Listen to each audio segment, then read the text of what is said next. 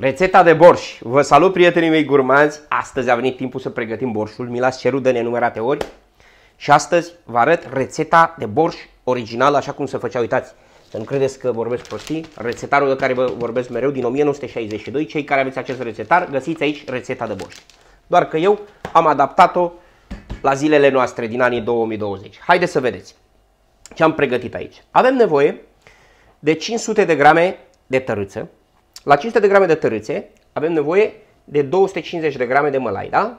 Dacă vreți, luați malai de la țărani, malai autentic, eu am luat din comerț și am găsit acum. Abia am găsit și tărâțele, eu le-am găsit la un magazin de naturiști.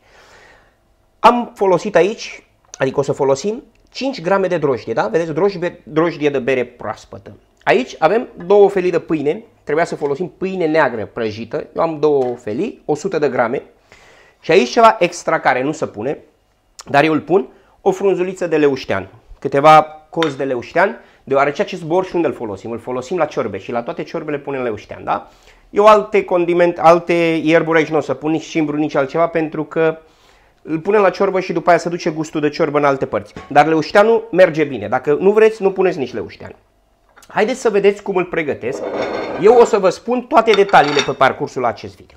Deci am împărțit tărâțele, după cum vedeți, le-am împărțit. Prima dată, noi o să facem o maia și în carte spune așa, a 6-a parte din tărâțe o amestecăm cu mălaiul și pregătim maiaua. În cazul meu sunt 80 de grame aici de tărâțe, dar prima dată eu o să pun apa. Apa călduță, la 40 de grade aproximativ. Cum știți, când are 40 de grade, v-am învățat la video de înghețată de caramel. Introduceți degetul în apă și când numărați până la 7. Dacă rezistați 7-8 secunde, apa este aproximativ 40-45 de grade, da? Eu pun aici un pic de apă, așa, să-i dizolv drojdia.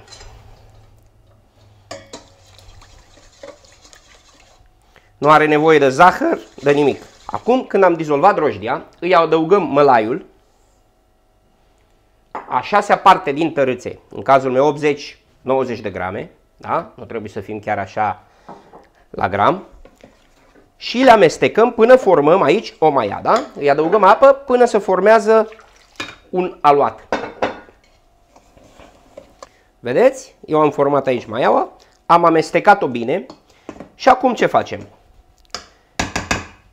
Acoperim castronul și îl lăsăm aici să dospească încet 6-7 ore la temperatura camerei, da? Ce nu v-am spus la început, aveți nevoie de un borcan de sticlă. Ia uitați, eu am cumpărat aici un borcan, are 13 litri și o să vă explic cum faceți proporția de tărâțe și apă ca să vă iasă borșul bun, da? Ne vedem în 6-7 ore. Haideți! Gata. În cazul meu au trecut 6 ore, da? Uitați, ea a început să dospească, a crescut, s-a umflat. Acum, cum procedăm? Luăm borcanul aici, borcanul curat și adăugăm această maia în borcan, da? Perfect. Acum adăugăm restul de tărâțe.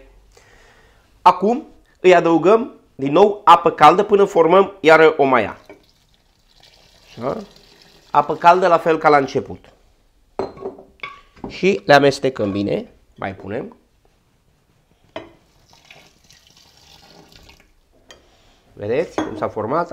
Le-am amestecat bine. S-a aburit borcanul. Și acum îi punem capacul la borcan sau îl acoperiți cu folie de bucătărie și îl lăsăm iar la dospit încă 4 ore aproximativ, da? După care o să-i punem apa și celelalte ingrediente. Haideți să așteptăm încă 4 ore. Mă duc să văd un meci de fotbal. Au trecut 4 ore. Haideți să-l deschid. Așa, că de capac nu mai am nevoie. Uf, ce frumos miroase. Deja miroase a fermentat. Ce am făcut? Eu aici am fiert apă într-o oală și acum o lăsăm puțin să se răcească, să nu fie prea clocotită. Deși în carte scria clocotită. Acum adăugăm cele 2 felii de pâine. Așa. Eu îi adaug aici leușteanul. Cum v-am spus, nu sunteți obligați să puneți leuștean. Dacă nu vreți, l-am pus pentru aromă. Iar cei care vreți să beți borșul, îl faceți să-l beți, puteți să puneți orice alte condimente. Cimbru sau orice vă place vouă, da? Eu am pus aici o tavă de fier în partea de jos, să mai absorbim din căldură, să nu spargem borcanul. Și acum îi adăugăm apa fiartă. Așa, încet să-și ia borcanul căldură. Și uitați ce vă arăt eu aici. Ați recunoscut aici coada de mătură de la rețeta de baclava care am tăiat-o? Ia uitați cu ea. Acum ne ajutăm de ea astăzi, da? Așa. Eu acum o să pun încet, încet toată apa. Gata. Eu l-am umplut. Îl amestec puțin așa. Acum îl acopăr aici cu o farfurie și îl lăsăm să se răcească. Între timp, eu ce vreau să vă spun? La început v-am spus că borcanul este de 13 litri, nu este, este de 12 litri. Care este proporția de maia și apă? La un sfert de maia, 3 sferturi de apă, da? Deci eu am avut maiaua până aici, aproape. 1, 2, 3 sferturi de apă. Aceasta este proporția. În caz de aveți alt borcan sau puteți să faceți în bidoane mari, în tot ce vreți, da? Haideți să o lăsăm să răcească și când se răcește, îl amestecăm și vedem ce borș scoatem noi aici pentru ciorbițele noastre. Prietenii mei gurmați, nu uitați, un like, distribuiți și cu prietenii voștri, să facă și ei borș acasă și dacă ești nou pe canalul meu, abonează-te și nu pierzi niciun video. Haide! Gata, s-a răcit borcanul. Oh, ce frumos miroase aleuștean și acum îl amestecăm bine. Gata. Îl acoperim și eu mi-l dau deoparte de aici, că aici la bancul de lucru trebuie să facem alte rețete. Haideți, suntem în ziua a doua. A început ușor să se acrească, am gustat, nu este acru de ajuns. Eu nu o să-i scot încă pâinea, o să-l amestec chiar, da? L-amestec o dată de 2 ori pe zi. Gata. Aici avem borșul nostru. Haideți să vă explic.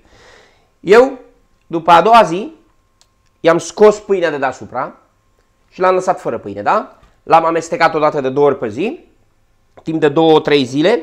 Astăzi este a 5-a zi. Eu am gustat din el și astăzi este bun pentru gustul meu, da? Eu l-am ținut în cameră, la mine aici, sunt 21 de grade. Cred că vara la căldură se face mult mai repede. Acum, haideți să-l scoatem. Vedeți? Eu cu aici cu un polonic, mi-am luat o cratiță și îi pun o strecurătoare. Uitați, vedeți? Mai cade o bucățică de pâine, ceva și îl scoatem. Uf, ce frumos, vedeți? Așa a ieșit borșul nostru. El o să se mai limpezească acum. Îl las la o parte. Și acum, ce facem cu huștile care au rămas aici? Sau borhot, cum îi spuneți. Le scoatem pe toate, spălăm bine, bine borcanul. Jumătate din ele le punem în borcan. Adăugăm jumătate din cantitatea care am prezentat-o la început de tărâțe și de malai.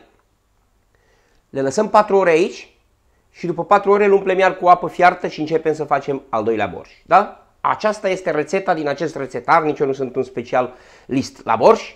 M-am informat, am pregătit borșul și aici l-avem pentru ciorbițele noastre. Urmăriți și ciorba de perișoare, ciorba de miel cu borș și o să mai facem acum o ciorbă de care să facem ciorbă de potroace. O să facem acum cu borșul ăsta. Haideți! Aici vă las, prietenii mei gurmanți, asta a fost rețeta noastră de borș. Poftă bună la borș!